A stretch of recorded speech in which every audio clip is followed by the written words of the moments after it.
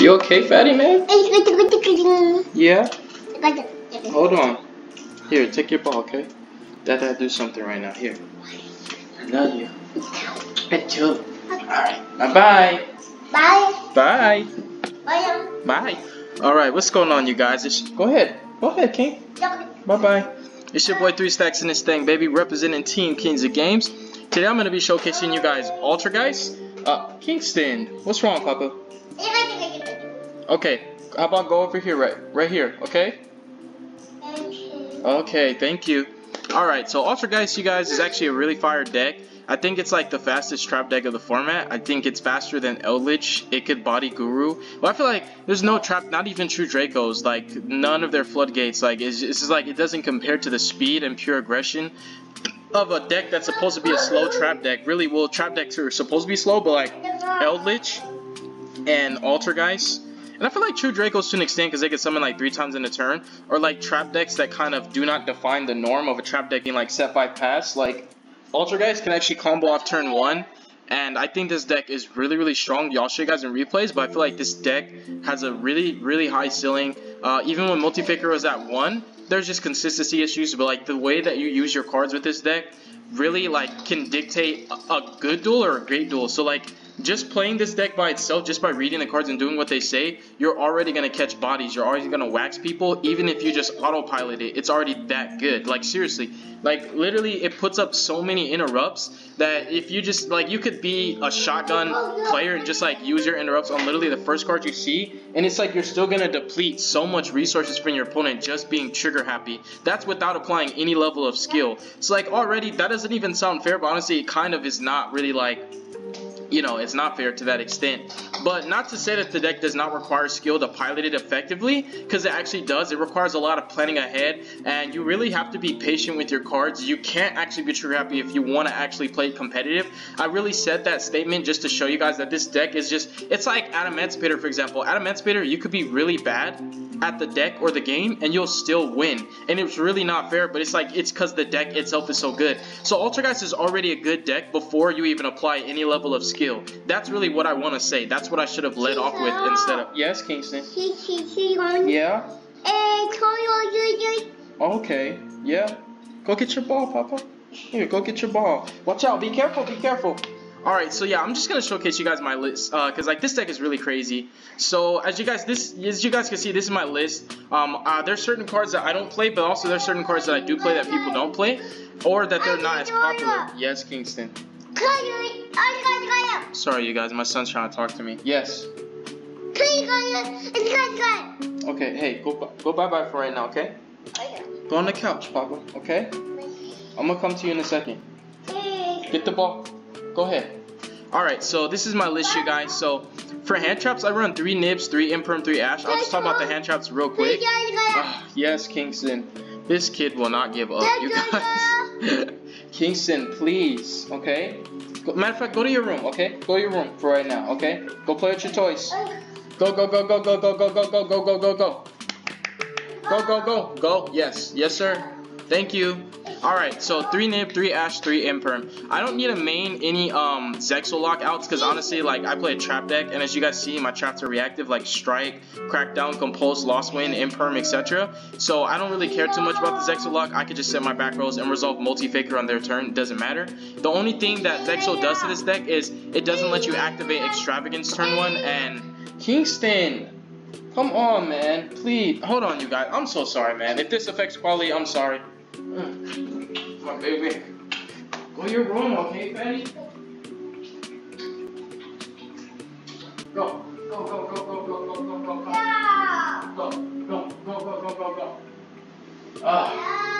Oh my goodness, this kid right here, man. So anyways, we don't really care too much about Zexal lock. You don't need a main Ogre. So I just do 3 Ash, 3 Nib, 3 Imperm, kind of like some of the best hand traps, if not the most, basically the most applicable. In most matchups, you should always be able to resolve Imperm no matter what, unless it's just like a burn, like I want to say Chain Burn.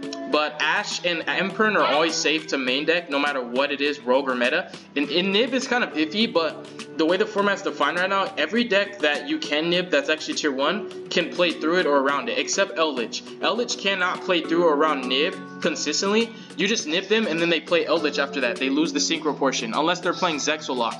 But still, I feel like Nib is just way too strong, and it does what this deck needs. It gives me a turn, because this deck is really aggressive. Like, you might think that you're safe by passing turn against Altergeist. This is not like Sky Strikers, where you're like, with Sky Strikers, you could be like, I don't leave any fire monsters in grave, no Ash, nothing on field for the Widow Anchor, and it's really hard for them to kill you because they have to use their own cards. So that means, like, they have to already have Ray and then like normal a tuner and then go into access code and still have an extra like 3k body or 2700 body to kill you. But with Altergeist, you can think this deck is slow and pass turn and then that's it. You're done. It's over. Like, it's literally over. Like, you get so much resources with this deck. This deck pluses really, really hard. And this deck, when it gets Nibiru'd, you keep 5 or 6 cards in your hand when you do play into Nibiru. So then Nibiru you, and you keep everything in hand. The only thing you lose is the 1 Hextia or the 1 Prime Banshee.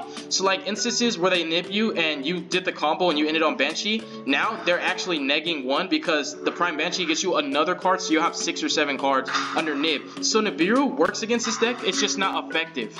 Like, because we're talking about Nibiru right now, but like Nib is just really strong because it does what it needs to do. I don't care if you can still play through it. I just know that the resources I took from you with my 1 Nibiru costed you probably multiple cards. So as long as I can go 1 for 2 off of you, that's still good for me. Even if I'm not stopping your turn. Who cares? I'm playing Altergeist. I feel like I could just body you anyways. Just with a Meliseek, I could bait both your Arclight and Savage off 1 Meliseek. Because you're either going to negate the effect to Send and let my effect to search resolve, or you're going to negate the effect to Send and negate the effect to search. You have no choice really, because if you let me get Faker and I already have Protocol, now when I flip Protocol on your turn, you don't have a choice but to negate Protocol, otherwise you can't stop Faker. So Meliseek in itself already, like, it stops Borreload, Savage, and Arclight, which is crazy. So don't think that this deck sucked going second without hand traps. You just need the Nib, the Ash, and the Imperm, because there are some decks that are trying to FTK you, which means you don't get a turn. Other than that, if it's a combo deck, I feel safe because I main strikes. There's a lot of ways that you can stop them and in a chain war with just strike alone.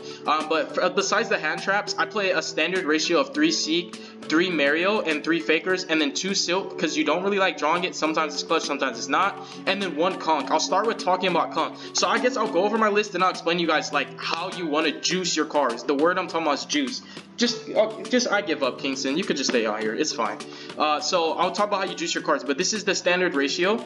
I don't really like the word standard, but it's fine. And then 3 Extravagance, because it's the best draw card in this deck. I like Spellbooks, honestly, I really do. But the thing with Spellbooks is it does, unless you just do 1 Knowledge, 1 Secrets, 1 Blue Boy, it'll take up 1 extra slot in your extra deck. Like, and Spellbooks are good, but also at the same time, it's a draw engine that can be stopped by Valor.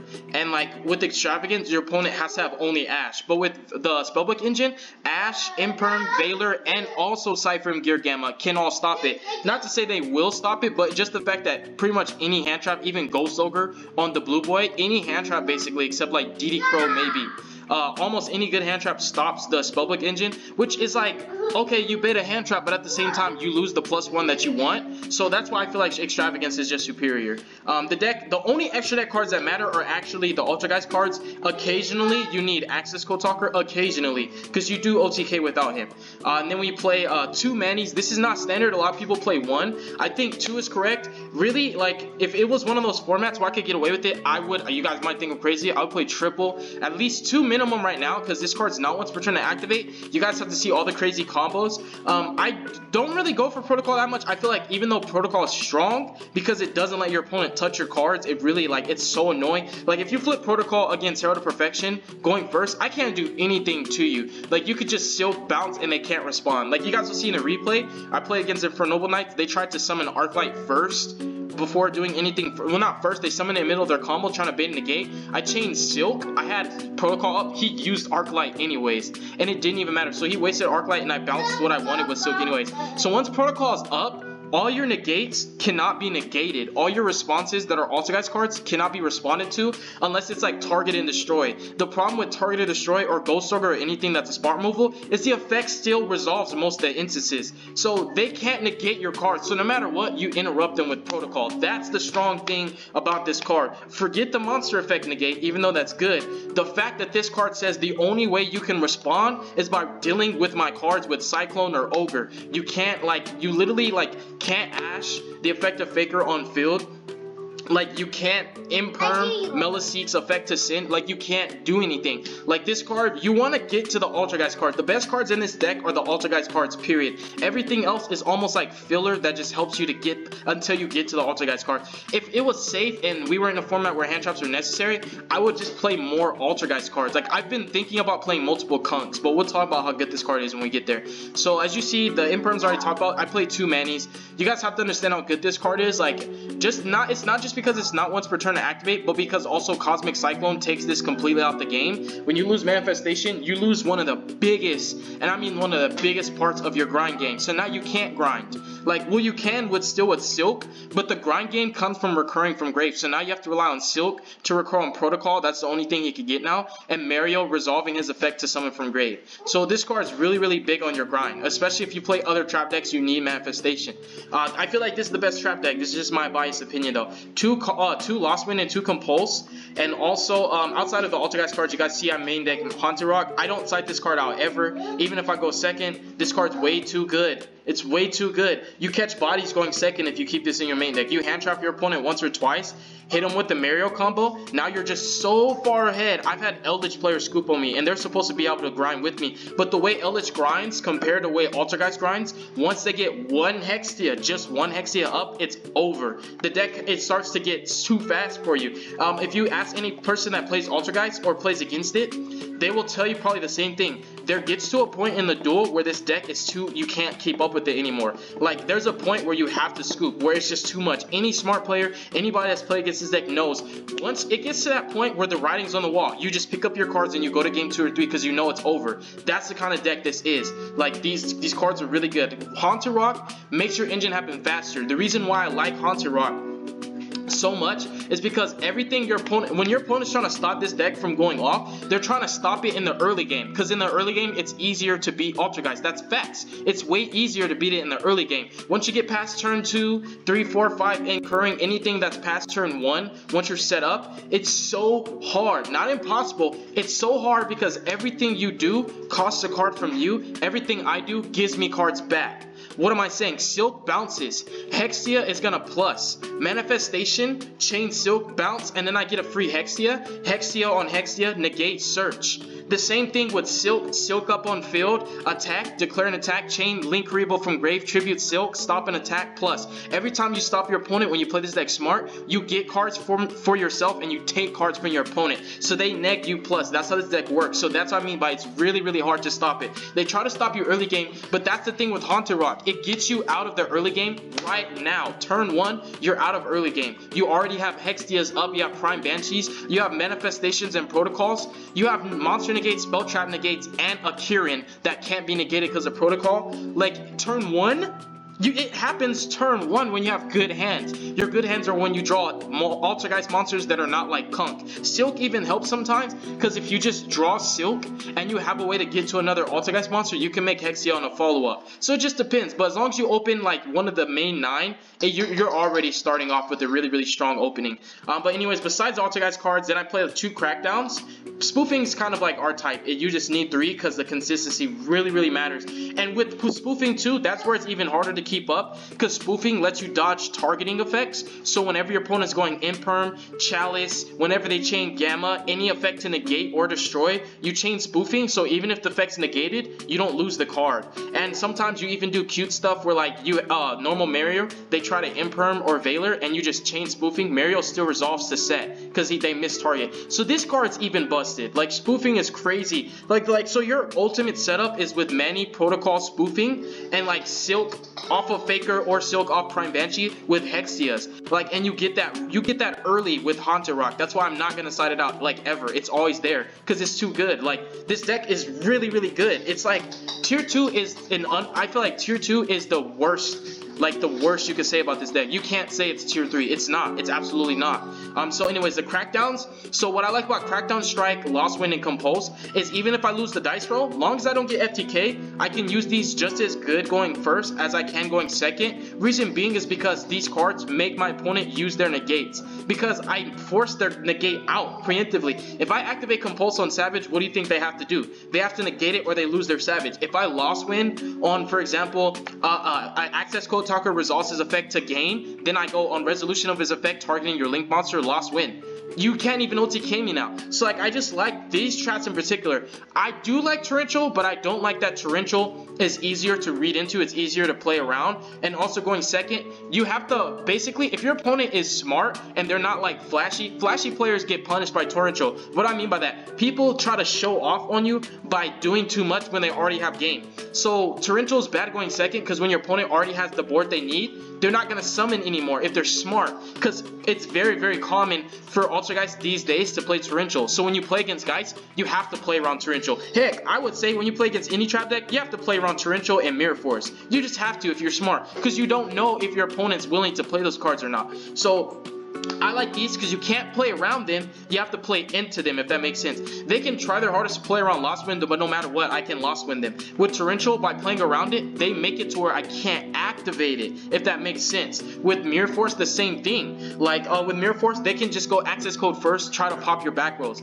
Then the Mirror Force is gone. So these just can't be played into. And another thing with Crackdown is when you Crackdown on a Link 2, as long as you play Selene in your extra deck, it's game next turn, because their Link 2 plus any Altergeist makes Selene. Selene makes access code, you flip Manifestation. It's like, bro, it's over. The game is over. Like, literally, it's over.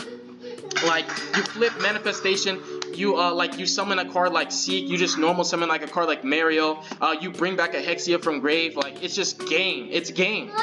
So like, Crackdown also lets you OTK. I'm sorry for my son in the background. It's just, you guys, Kingston, can you calm down, please? Thank you. So yeah, like, these cards are really strong. I'm going to explain now, since I talked about the main deck to an extent. Now I'll tell you guys what you want to do with these cards. With Conk. Conk is not just a monster attack negator. Yeah, you can Silk Bounce to negate multiple attacks. That's how you give yourself one extra turn. And guess what? At the end of it, you have 2 Altergeists on the field. I would suffice to say that once you have 2 Altergeists on field, it's game. Especially when you've used so many traps and hand traps on your opponent.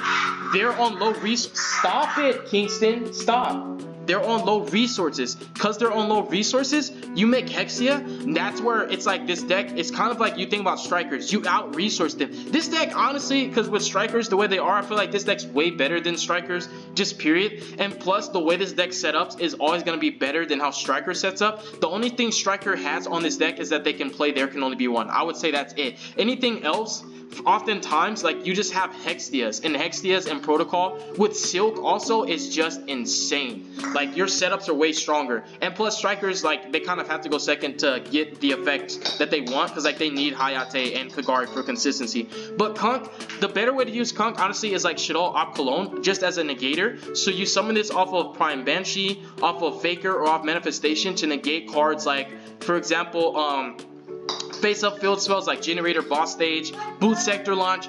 Your opponent Link summons for Access Code Talker. You flip Manifestation summon Kunk, negate Access Code Talker's effect while he's face up on the field, and he's 24. Access Code Talker's 23. That is hilarious that Access Code literally cannot out the Kunk, which is crazy. Like, it's negated as long as he's face up on the field. That's just one instance. Just using Kunk as a negate, you already have Protocol, you already have Silk, you already have Hexia, like, and you have your traps like Strike, but now you use Kunk as a negator versus just an attack negator.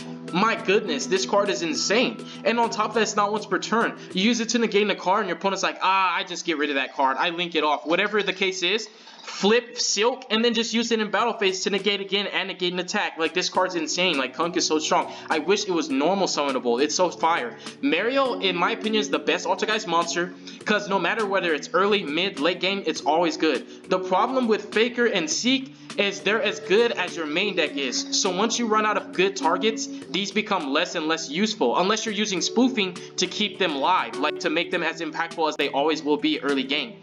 You guys have to understand what I'm saying. If you play guys, you know what I mean. Like Seek runs out of good targets. It might not run out of targets, but it'll run out of good targets. The good targets are Faker and Mario.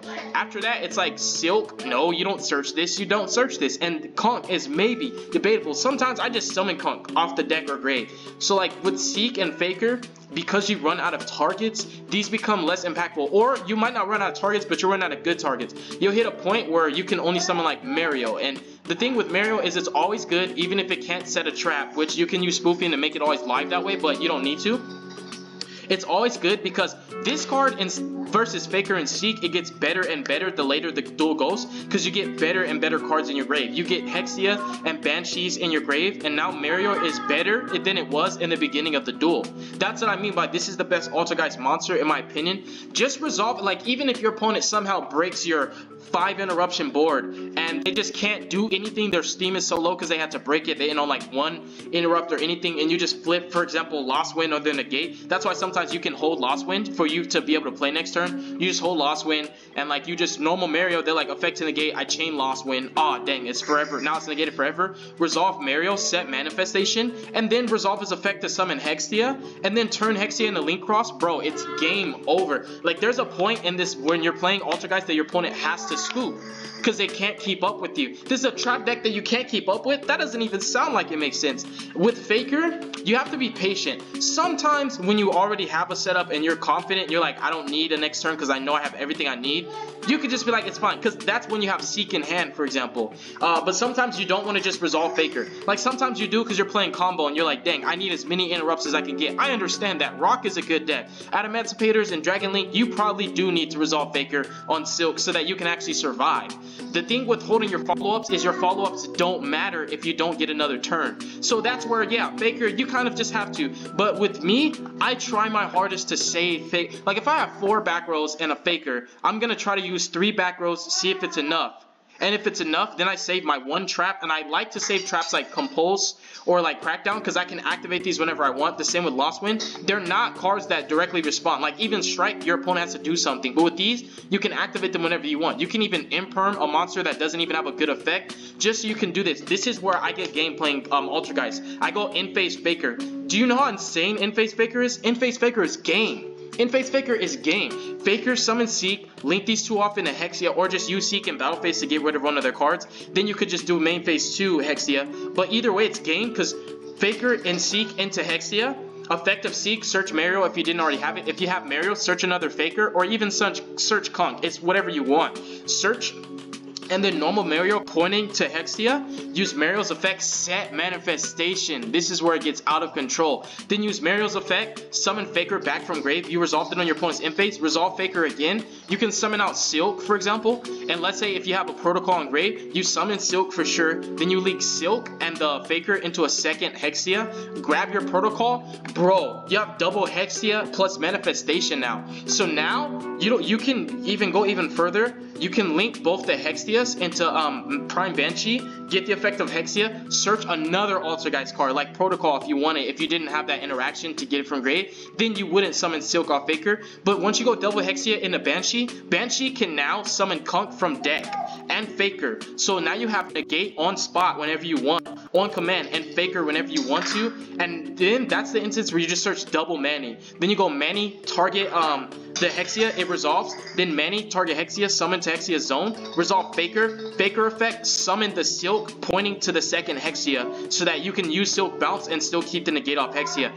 And it's game, because no matter what your opponent does, if they break your board, what happens? Banshee adds from grave to hand, Hexia adds from deck to hand, Silk adds from grave to hand. And I'll suffice to say, if you really wanted to be crazy, if you already had Silk up, you just summon Seek, then you use Seek's effect off of tributing Link Kuriboh in battle phase, tribute Seek, search. Now you really can't get killed because now you have Link Kuriboh and you have Conk. Like, that's why I say this deck is so annoying. Like, it's literally like the deck that doesn't let you play, but it builds it up. It doesn't just start off from the jump. You can't play unless you resolve like Mario plus Haunted Rock. So that's what I mean by like how good this deck is. I was just talking about how you want to juice your cards. Like Link Kuriboh with Seek is really strong for resource management because you make sure you can't die, and with this deck you just need one turn. That's it.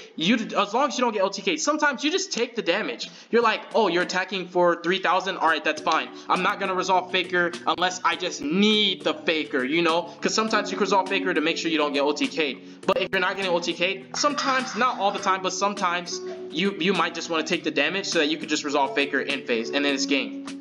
So I'll talk about the main deck. Extra deck is kind of standard. You do want to play Link Kuriboh, All Mirage, at least one Anima, because not everybody plays around it. And some combo decks, they have to summon to every one of their 6 zones or their 5 zones. So no matter what, Anima can eat something. That's where Meliseek takes 2 cards from your opponent and gets a search.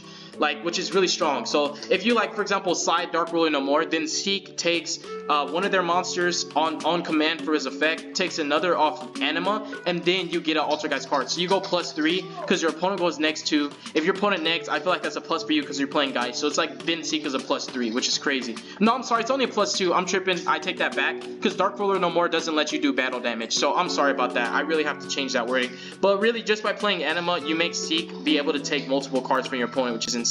Link Cross is so how you can turn Hexia into resources on command. So that way, if you didn't have crazy combos and all you could do is summon Hexia, it's still game because you trigger Hexia. You like Altergeist cards are the best cards in the deck. When you have Manifestation and Protocol online with Hexia engraved, your opponent just, it's so hard to keep up. Like then like even if they can keep up, you keep plussing every single time. It's like Go keys. Like every time you kill a card, they replace themselves. Every time they link, they replace themselves. The same thing. You link with Silk, with Seek, with Hexia, with Banshee, they all replace themselves. It's the same exact thing. Even Manifestation replaces itself. It's crazy. So, like, these are all standard. You want to play all these. Selene is good, even though you don't play spells. They'll have it in their grave probably for you. So then Selene is game because you go to access code. Then that's why, like, again, like, in-phase Faker is good because it doesn't lock you into Altergeist only on your turn. Then you can go into Selene access code. And then, like, normal Mario uses effect, bring back, like, Seek, then leak off into Hexia, get Seek to search Faker in case it's not game. And it's just like, it's over, dude. I play Ning because the problem with this deck is if a monster can't be targeted or like destroyed by card effects, access code can only possibly out it by battle. Possibly. That would be your only way to out it. But then like if you can't do that, you literally can't out the card. So like Dragoon that's too big is a problem. So Ning Girsu is good because it outs it without targeting or destroying.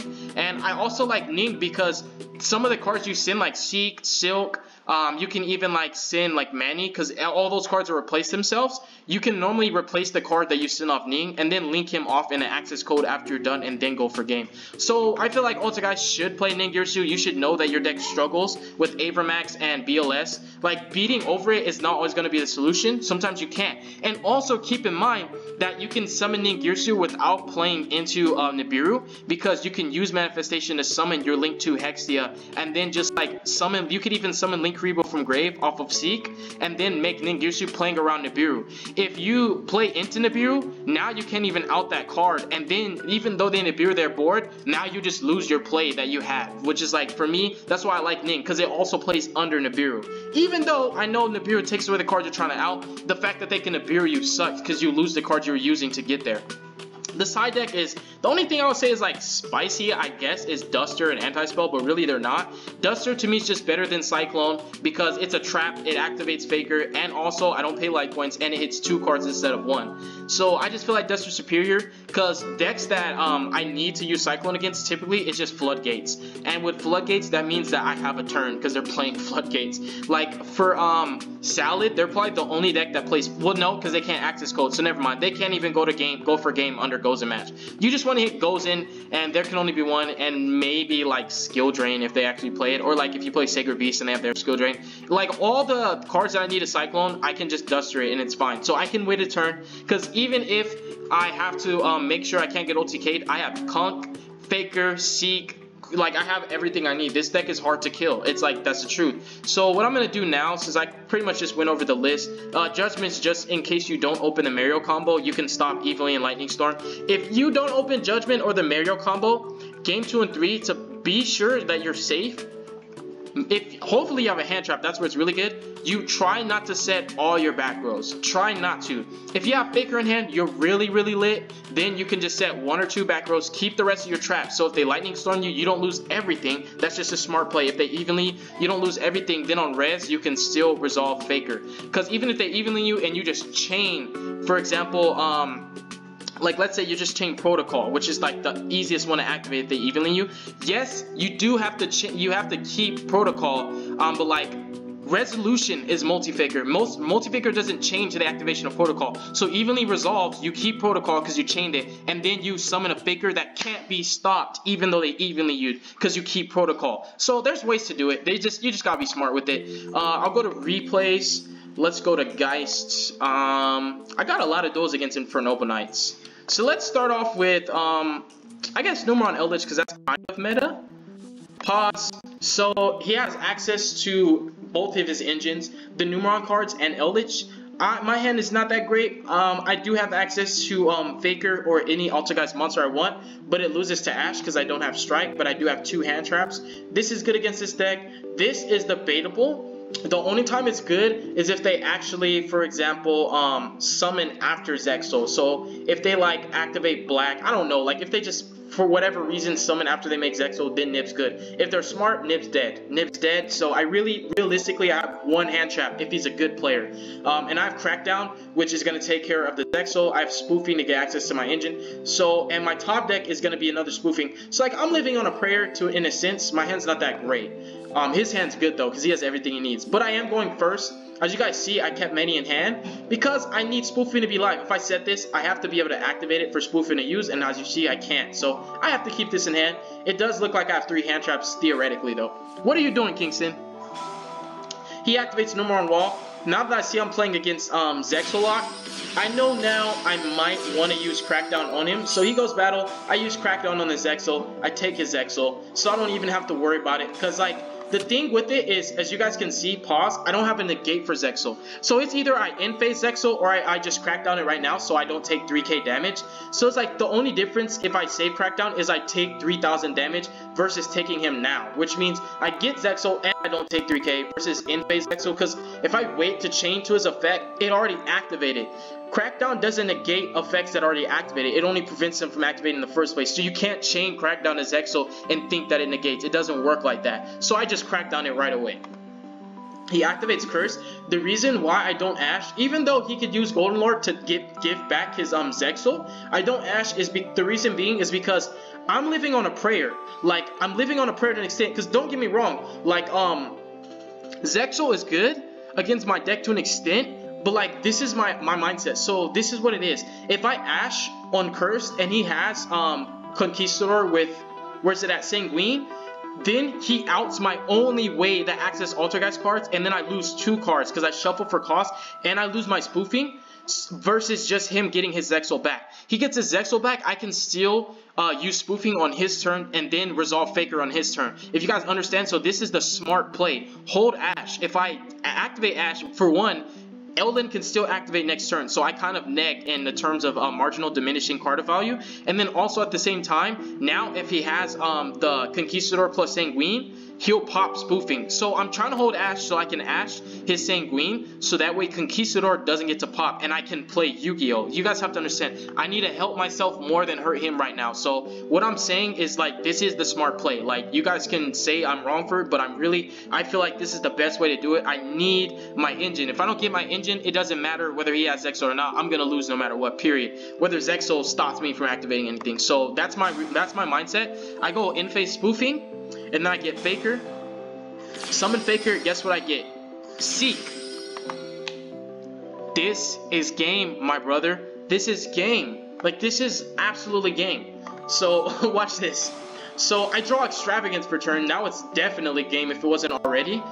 And he does exactly what, and I'm not saying this, what I said wasn't because I know the replay or anything. I did this because I knew this was my only chance. Like, I know that I could Spoofing on in-phase, but also keep in mind, like, if he has Ash, I lose even harder. It's better at least to try to Spoofing on, to try to do it the way I was talking about, because I lose less. So like this, if this is Ash, and I spoofing on end phase, then I kind of lose, but not as hard as I would if I would have just done exactly what I was talking about, holding the Ash. So ultimately, that was the thing, hold Ash for Sanguine, if you guys understand. And this is what happens, I Ash Sanguine, now he can't pop anything, Conquistador just comes out. So now I only have to worry about 2 back rows. So I'm not sure if I did, yeah, definitely Extravagance, not in any zone that he has a spell or trap.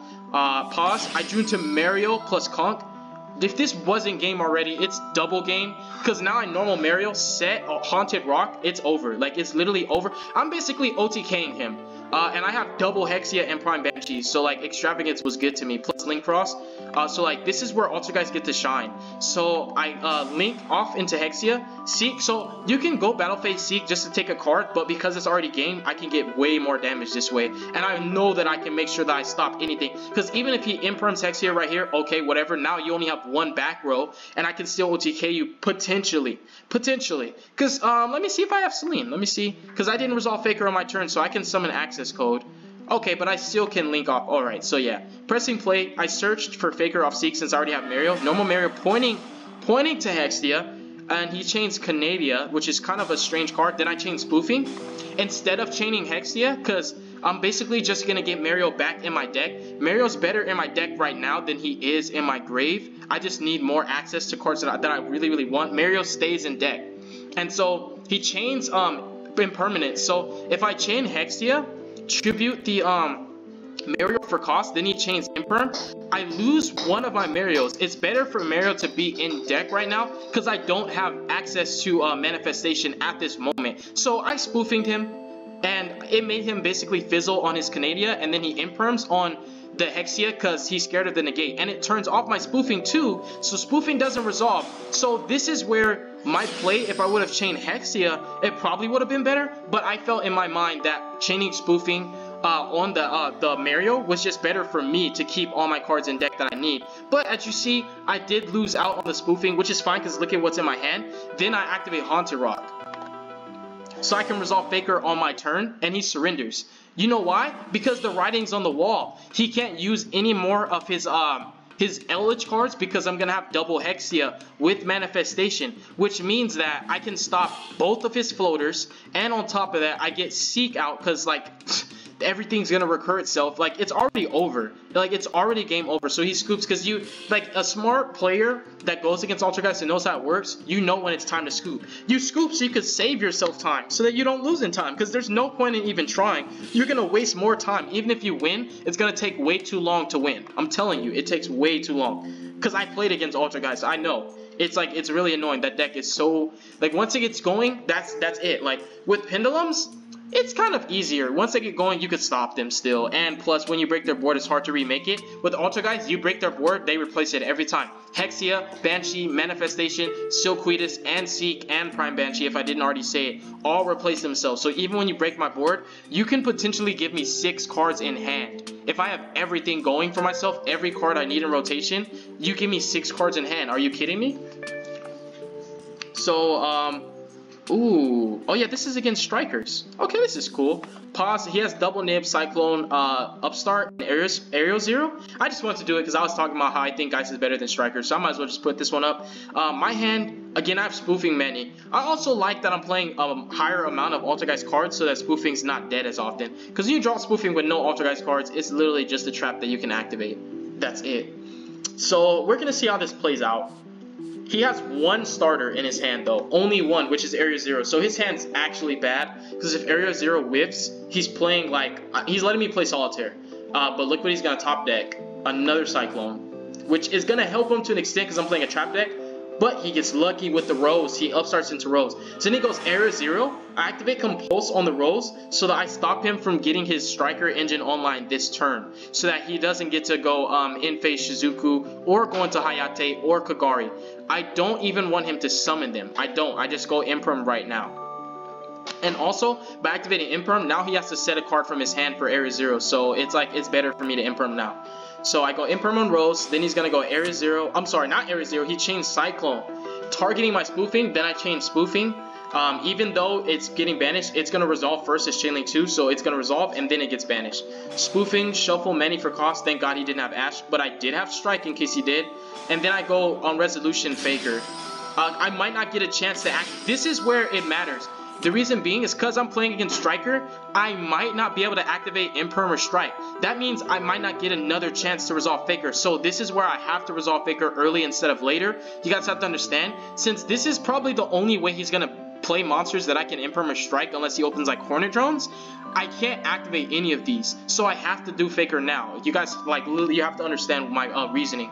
So play, he Cyclones on Strike, was actually nice because Strike on his links is really good. I go into Hexia, it's already game over. It's literally already game over. Even if he Nibiru's me, I have Protocol in hand. It's over. I go Mario, normal Mario, effect.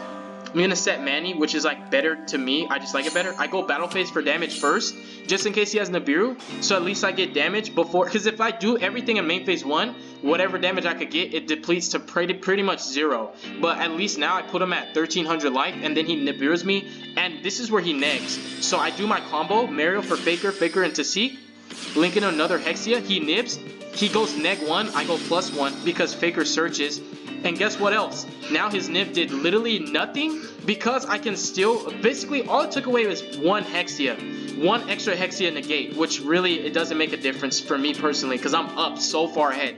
I have Manifestation to bring back the Hexia, and then on top of that, I have Faker and Protocol and Imperm. It's over. That's why I was saying when you resolve Faker Seek on in phase, it's kind of over. But since I didn't have a chance to do it in phase, I just do it on his turn, and he can't really out it unless he has like, I don't know, like a Kaiju or like Dark Hole. And then I pass Manny on standby because he's playing Striker, summon Hexia. I think I made a mistake. Yeah, this is my mistake. It's always better to summon Silquidus to Hexia's zone than Faker because you can still resolve Silk first and then Hexia. If you do it this way, resolving Faker. Hey, baby. Oh, yes, baby. And then, so if you resolve Faker and make it point to Hexia, now you're in a situation where you have to resolve, like, Faker or Silquidus. Like, you have to really resolve Faker, Hexia first to tribute Faker. Then you resolve Silk, and now your Silk has to kill your Hexia.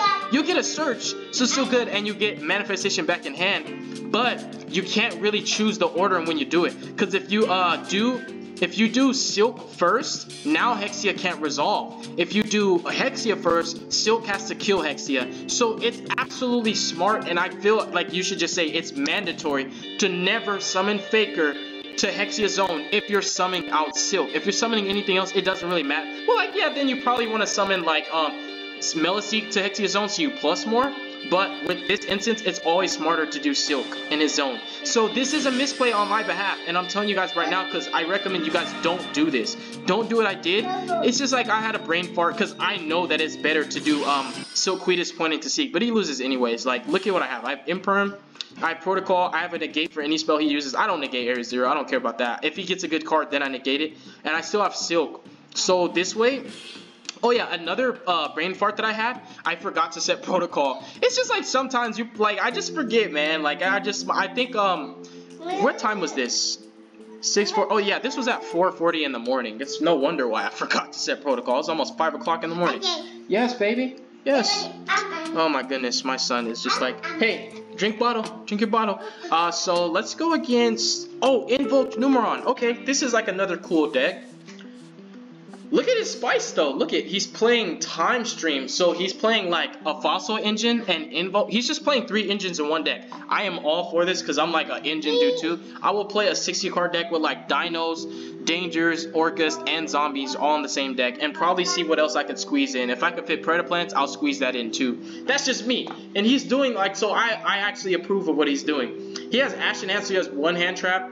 My hand is the Goo because he's using Zexalock, which... I feel like this is trendy. I've been playing against a lot of Zexal decks, you guys. A lot of them. Like, a lot. Because of Zexalock, I feel like this matchup's free for me. Because his priority of his deck is to summon a monster that doesn't really do that good against me. So I don't have to play on my turn. I can play on his turn. That's really how Altergeist shine a lot of time. It's playing on your opponent's turn. If I play combo, yeah, Zexal eats me alive because I have to play on my turn. But this is a deck that can both play on its own turn and your opponent's turn, respectively. So does Zexal really do anything? It maybe stops me from resolving like Mario or like Extravagance, like with Seek, maybe. At that point, I just keep Seek on field and just like Protocol him and it's fine. Another cute thing with Compulse I forgot to mention is you can compulse your Marionetter, so you have a follow-up, which is really cute, and then you resolve Faker. It's just like things that you can do, because then when you go into Seek, you can use Seek to search out Conquery, which is insane, because Conquery is just so good. I'm going first though. I set Manny, Lost Wind, and Compulse. I keep Manny in hand because I can't even resolve the second one realistically. So I just keep it in hand. It looks like a hand trap now. So now when I resolve Faker, at least it looks like I have a hand trap. He goes into Mega Clops, which was weird to me. What's also weird is that he plays into... Well, no, this doesn't get Nibiru'd, so I can only Nibiru this. So I guess what he did was kind of smart, but it literally doesn't make sense also that this was summoned in defense. Yes, my love. What's wrong? Yeah? Really? Hey. I love you, okay? Go eat your Cheetos. This is also weird that he didn't summon this in attack. And this card actually doesn't even get any effects except being like a walking pseudo, and I mean like literally pseudo. Not even comparable to Towers because I don't even need monster effects to get rid of it. So I feel like what he did not help him. In fact, I think he just went -1. So pressing play, he attacks. I just compulse it. And then I resolve Faker because I realize I'm playing Zexal. So now I know he can't swarm anymore except like one more summon. So basically my Lost Wind is going to secure that he can't do anything else to me. So I do resolve Faker early instead of in phase because I already know I can do it. And also just in case, like I don't want to have to waste Lost Wind on his Numeron card just to be able to resolve Faker on in phase. To resolve Faker on in phase. So what I do is Faker early. That way I don't waste a trap just to do the play I was telling you guys about, like in phase Faker. I just do it now. He chains Ash. It's still fine.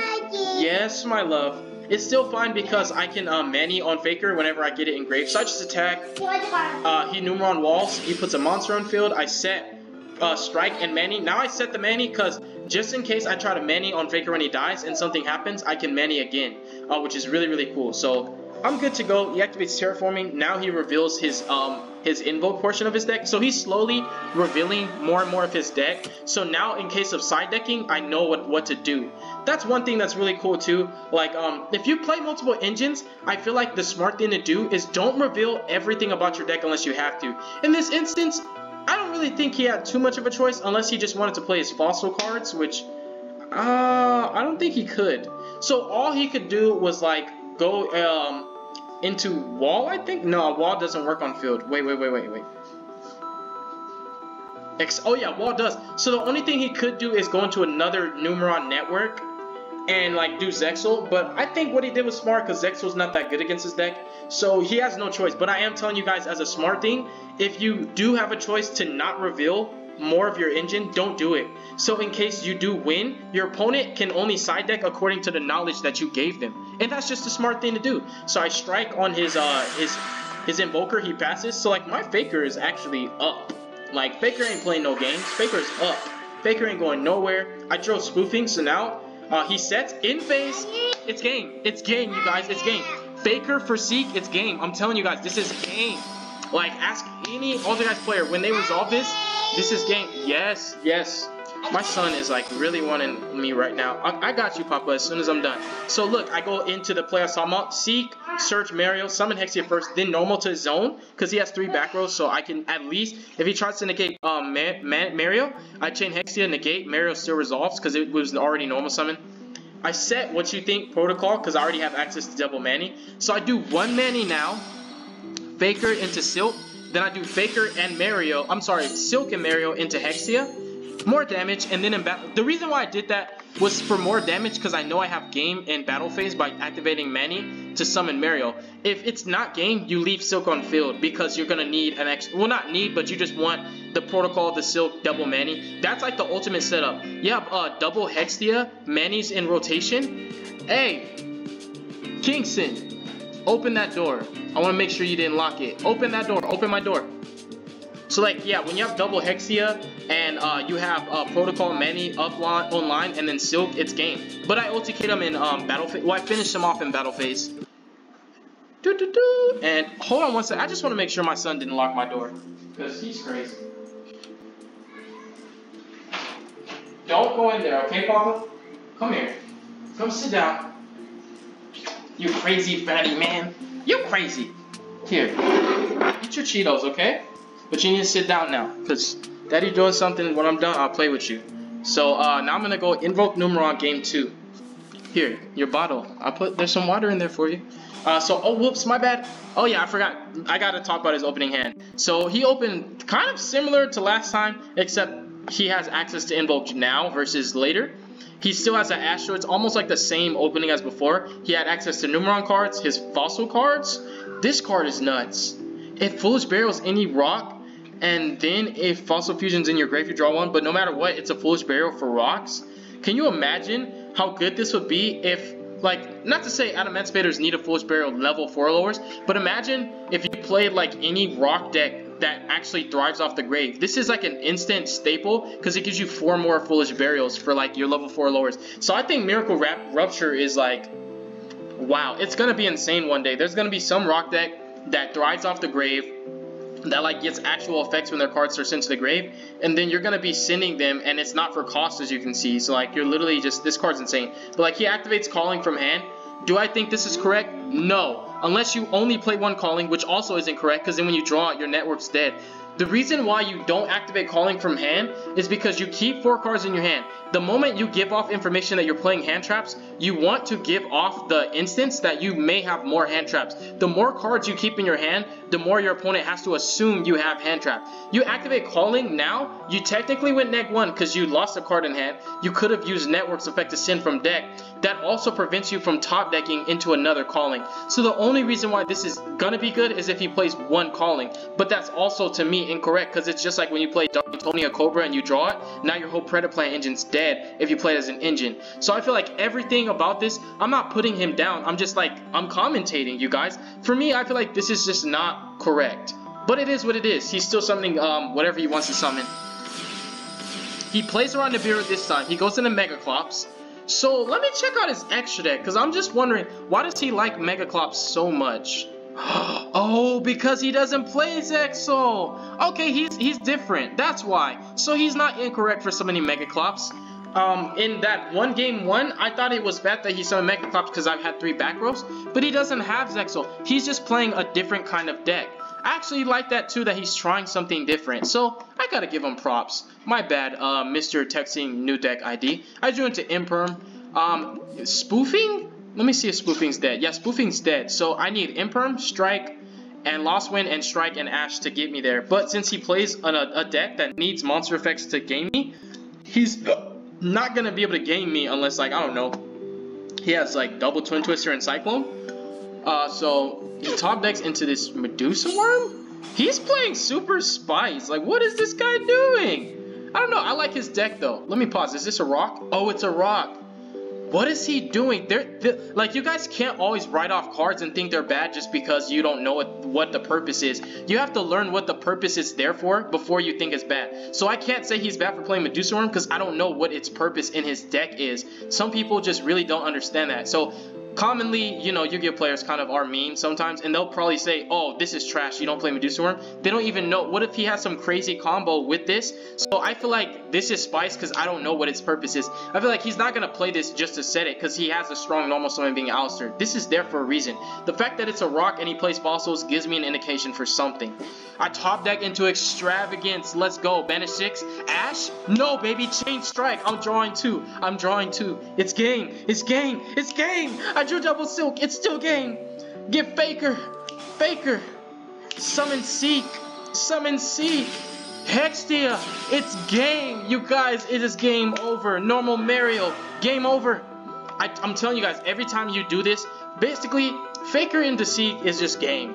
Like, I got Manifestation already. I'm probably going to get Protocol off Hexia because I'm going to be able to summon Fake. No. I think I have to get. Matter of fact, I think I have to get another Faker. No. I don't have to because Spoofing searches Faker and I have traps to activate. So I think I should get either Protocol or probably another Manifestation, knowing how much I love. Manifestation is my favorite Altergeist trap. So it's game. Mario's going to summon Seek so I can get rid of his face down. Effective Seek to, oh, no, my bad, I get rid of Network. Oh, why didn't I get rid of his face down? Dang, I should have got, I feel like, looking back at this, I should have went for the face down, because Network doesn't do jack squat against this deck. So, pressing play, oh, okay, Hexia and his face down. Once per turn, you can flip summon this. When this card flips summon, destroy one monster in your opponent's side of the field. He didn't activate Medusa Worm. That's interesting. Just strange. Oh, bless you, Papa. Welcome. Oh, you're welcome too. I link into another. My baby's so cute. You're welcome. Welcome. So he links. I link it to another Hexia because I want multiple Hexia. I don't want Banshee right now. I go for Banshee after the second. Oh, my baby trying to kiss me. I go for the second Hexia after I see Banshee. So I go for Hexia because now Manny. Okay, I'll give you another kiss. I love you so much, Papa. So this is where, like, I Manny for Hexia, but I think I should, oh, okay, my love, sit down, okay, Papa, sit down. I think I should spoofing for Faker first before I try to Manny, but we'll see. I'm trying to remember, because I don't remember what I was doing on this game, but... Oh, I do. Yes, I'm glad I did, because I was going to have to critique myself. Not have to, but I probably, you know. Then I go Manny, target Hexia, Hexia on Hexia. Let me see if I... Yes, I did it right this time. Summon Silk pointing to Hexia. That's the correct play. There we go. I chain Ash on the Rupture. I have enough interrupts. Ash, like, I don't want to waste Hexia, so I don't want to waste Hexia on that. And also, I have interrupts for anything else that comes from his hand, so I Ash that, so I save interrupts, which means I keep damage on board for game next turn. I Imperm on his Alistair, so now if the last card in his hand is Invocation, I get rid of it and he loses. So, like, this is really, really good for me. And I save my Strike and my Protocol. Like, it's already game. Like, that's what I'm saying. Once you see this, you see how fast I got to it, too? It didn't take me that long. Like, it did not take that long. I think it took, like... till my second turn. My first turn I didn't have it, then my second turn I got it. So you see how fast Altergeist are moving? It doesn't take that long. You just need to draw the cards. Like with other trap decks, especially with Guru takes a long time, you guys. Like, it really does. Like, cause like the consistency is not the same as Altergeist, and the damage output. Like, anybody with a good mindset of comparing these two decks knows Altergeist have a higher damage output ceiling than Guru, and they're faster, and they set up better interrupts. Sure, yeah, one Omni Negate off Venus is cute, but isn't, technically speaking, having Protocol, Speller Trap Negates, and a Conquery, basically a Kieran bounce better? And plus Conquery is a negate anyways? The reason being is because you can negate any action. You don't need an Omni Negate since you already can negate monsters, spells, or traps. Those are the 3 cards you can negate. Plus you have a bounce, and you also have negates off Conquery, and you have constant recursion from your grave off Manifestation. I don't think any time is Guru gonna wax Altergeist unless they flip. There can only be one, and I don't have an out. And then at that point, it's not Guru winning, it's really the Floodgate that's winning. So I think Altergeist are the best trap deck. He goes into Alistair and Invoker, but like, again, I don't even need to worry about the effect like striking the summon. He scoops. Like, that's what, because I went into, I figured into Seek, you guys. Like, come on. That is absolutely game. Ooh, this is a game against Megalith. Let me show Infernoble Knight's notes, since these are more like meta. Like, Invoke Numeron's definitely meta. Numeron Eldritch is definitely meta. So now we're gonna go into Infernoble Knights. Which game one is it? Let's just go to this game one. I see multiple game ones. Whoops. So let's go back. Okay. Game one. Stop, Kingston. Pause. His hand is pretty fire. It is. He has Ash Phantasmic. Well, I'm probably not gonna link on this turn. As you see, I don't have any Altergeist monsters. Oh, this is the duel where I was very frugal with my traps. I'm talking about I didn't flip my traps until I had no other choice, because I knew the only way I was gonna live. Oh, okay. Wow, I love you, fatty. And too, you're so cute. So I knew the only way I was gonna live is if I used my cards to protect myself from dying. Now, stop, hold on. So now I can't use my cards to stop him from playing. I have to use my cards to stop myself from dying so I can live for a turn, because I have to draw into something good. So you guys are going to see what I do. You may question what I did and be like, why didn't you use the trap then? Why didn't you use the trap then? Because I have to stop myself from getting OTK. Basically, I need to survive a turn. I'm good with Strike, so I have basically Nibiru Strike. Oh, this is also the game where it did not let me activate Nibiru. It didn't highlight in my hand and say, do you want to activate an effect for it? I was kind of upset about that. But my idea was like, okay, no matter what he does, at the end of the day, if he's gonna game me, I have Nibiru strike. It don't matter if he puts up Arclight, Savage, and a daggone like another Omni negate. I activate Nibiru, they chain negate, I strike. The whole board goes bye-bye. And then I crack down for the Nibiru token, even though it can't attack, just so it doesn't attack over me. So I can survive, but you guys will see what I do. So pressing play, I'm going first. Set 3 pass. Ooh, really strong opening from the ALTERGEIST player. He draws into another Ash. I don't Ash Reasoning. Why do you not Ash Reasoning? Because you don't know what you're playing. You don't Ash Terraforming or Reasoning because you need to see what you're playing first. Then you Ash one of their archetype specific cards that gets them there. I'm telling you guys this because this is what you need to do. It's the smart thing. So he hits Nibiru off Reasoning. Now he lets me know he plays Nib. He normals Ogier. Like, he has combo for sure. He summons Fireflint. I feel like, I don't know how I feel about this. I think Fireflint's something better to save for in case something happens I sold, you have a better extender so you could keep going. I don't know. Like, because I'm pretty sure this says it send one Fire Warrior. Yeah, any Fire Warrior. So I feel like he could send, there's one of them that summons from the grave. I'm trying to remember. It summons from the grave though. Like, he should send the one that summons from the grave and then use this as a 1 card into I sold, and then if something happens to I sold, then you summon Fire Flint Lady. But I don't know, this ain't my deck, so I'm just like, that's why I feel like I do take all the damage because it's not game. I'm not getting OTK'd, I'm taking damage. Yes, strike hurts a little bit more, but you guys, I need to survive. I have to survive. I need my crackdown to stay there. So he goes I sold, and then he resolves I sold. So now, as you guys see, I'm letting him play Yu-Gi-Oh! Because I want to resolve Nibiru on him. And guess what? What's this called? Project Ignis Edopro? Project Ignis Edopro did not let me use my Nibiru, which is sad. Very sad. This is glitchy to me, because he definitely was supposed to get Nibiru. I was not able to resolve Nibiru, you guys. Oh, you know what's funny? I think I still won this duel, too. So I draw a lost win, I set it, and pass. This is so funny. This shows like ALTERGEIST are actually kind of fire. Like the fact that I still won this duel is kind of fire. So he's gonna go into battle phase, which is a smart thing to do. Oh no, he doesn't. Oh, why would you do that? No, you have game on board. This is what I'm talking about. This is where you play into torrential. Like, this is what I'm talking about. When you have game on, stop being so flashy. People need to stop being so flashy. I have game on board already. Like, you do not resolve I sold yet. Like, I don't know. I just feel like you're playing into torrential. But okay, fine. He gets out something that forces out one of my interrupts. You know why I lost win? This is why I lost win him. Because this is what happens. If he targets protocol, it's fine. But if he targets strike or crackdown, it's not fine. Because strike or crackdown are what keep me alive. Like they because this is where if he gets greedy and summons access code, I flip strike and he loses more.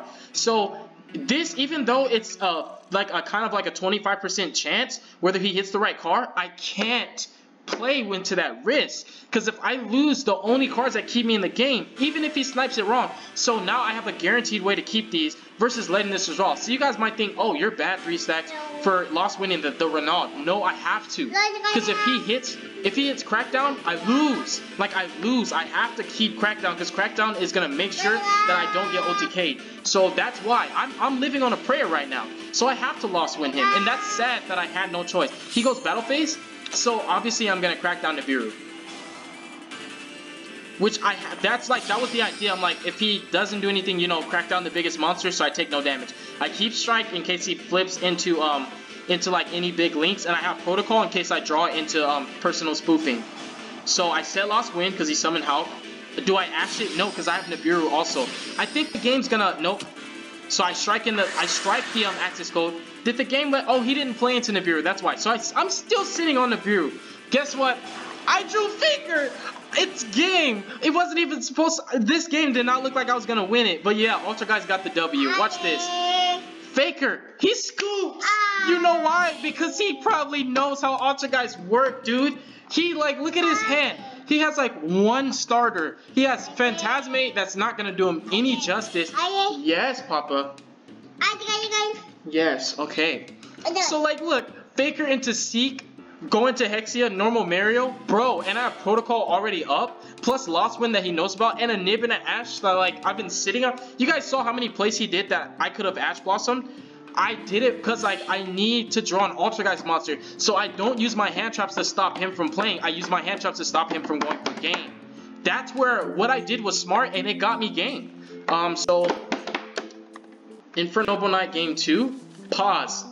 I drew a good hand actually. This hand's good, but it's not that great if he SDKs or hand loops me. So he got to hand loop me. So like my hand was not good for the simple fact that he's like hand looping me.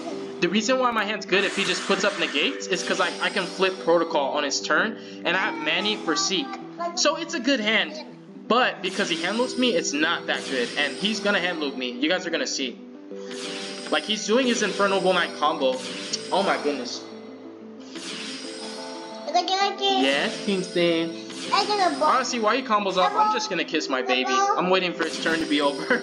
Like, I can't really explain this too much because I'm not proficient with Infernoble Knights. I can't really commentate on this to an extent. All I can do is say what he's doing. But if I say what he's doing, you guys see what he's doing. Me saying it and you seeing it, I can only commentate on what I know. So do I feel like this is a correct play? I can't say if it's correct or incorrect because I don't know his deck to an extent. Of course, what he did with Isolde was like correct. But like, well, no. One thing that maybe is not correct is resolving the effect of Isolde if he did do that. So if you want to play around Gamma, you don't use her effect on Summon. If you want to play around Ogre, you don't use her effect on Summon. That's one thing I guess I can commentate on. Everything else is like, I feel like he's doing correct. And obviously he did it correct because he hand looped me, so he didn't make any mistakes. Come here, my fatty baby. Get that kiss. He's comboing me, you guys. I'm getting hand looped. He takes my extravagance from me. He draws a card. Oh, man. Of course you take extravagance. That's the best card in my hand right now. I think he puts up Savage Arclight, and I think he's going to rip one more card out of my hand. Hold on, fatty man. This is super beast, though. Infernoble Knights are so crazy. In face, take my hand. Equip the Charles pop. And then take... Dang! So, like, I'm living on a prayer. So why I didn't scoop is because I feel like if he doesn't negate the correct cards, I still have a chance. So what I want to do is try to flip Protocol first because he has to negate it, otherwise he can't respond to Manifestation. And summon Seek, so at least that way, like, Seek will search a follow-up if I don't get LTK'd. So I don't scoop. He already knows what I'm playing, so scooping for information is pointless. So I don't scoop just in case I can get game. That's the kind of player I am. Unless I know for sure there's nothing I can do, I don't scoop. The only time I'll scoop like that is if I'm playing it to the timer, but there's no timer online. You just play it to your heart's extent. So he's going to go Charles, take the driver out of my hand, which is smart in case I have Nibiru. That was so smart. Like, who cares if you have negates? Just take it. Take it out of my hand. Put me in the most simplified game state as possible. So everything he's doing is crack. My baby's squeezing my neck. He doesn't negate Protocol. Oh, but guess what? He didn't read Protocol. So he chains Arclight to Manny, and it doesn't work because of Protocol. So I'm still making plays with my 2 cards. And then I summon Silk. In attack, there's no choice. And he tries to negate. So, I chained Silk because, wait, oh, no, I wasn't supposed, no, that's correct, because he kills my monster either way, so I just chained Protocol regardless. But this card right here, one of them prevents destruction, so, like, this is where you're supposed to read cards to see if this gets destroyed. But either way, this is what happens. If I don't negate, Meliseek dies, right? If I do negate, Meliseek goes. So no matter what, Meliseek goes bye-bye. So I have to just try to resolve Meliseek. I wish Protocol protected anywhere on the field and grave. He's Savage. Now I know for sure it's game, because look, 4,000, 4,050, that's over 8,000. And I'm already at 75. So game 3, I think game 3 I waxed him. So let me see. Yes, fatty baby. So let's go to game 3. This is gonna have to be my last one because I gotta, I gotta spend some time with my son, and it's already like over an hour in. So he opened evenly, but I did side in Judgment, which will, like, of course you side Judgment going first because people will side back row hate against you. That's the main purpose of Judgment. That's also why I don't main deck it, because I feel like it's way stronger going first, so you only want to play it when you know you're going first. If you play it in your main, it's win more if you go first, but if you lose the dice roll, it's gonna be dead more often than not, unless you play a slow deck that can't kill you in one turn. And if you play a slow deck that can't kill you in one turn, you never needed Judgment in the first place. So in my opinion, unless we're in a format where people main Lightning Storm and evenly, you're not supposed to main Judgment. That's just me though, because it's just like, it's only for going first. But as you guys can see, every trap that I play can be used even going second. So stop, King. I activate Extravagance. Like if he ashes, it's fine. I have access to Faker. I drew another Faker. And then, so as you guys can see, I have Crackdown and Haunted Rock. He evenly uses Judgment. On Resolution, I go, oh no, I don't go Faker yet. Yes! I'm glad I didn't. I want to hold Faker. Because my other idea is to just keep 2 warriors from hitting the field. I do that with Crackdown and Siliquides. So if he can't summon Ice Hold, he loses anyways. Because he'll only have 1 warrior on field. Haunted Rock is there. So pressing play, he does lose really hard to this. Chalice, he goes for the one that targets back rows. Then he targets my Haunted Rock. It goes bye-bye. If he chains Crackdown, I just Crackdown this. Then I Crackdown on his only warrior. And on Resolution, I was just going to go Faker into Meliseek and it's game over. Because even if I don't OTK him, he can't keep up now. So that was actually a pretty easy game 3. It wasn't even that hard. I didn't even resolve Faker any scoop. So yeah, that's pretty much it, you guys. I do have duels against Megaliths.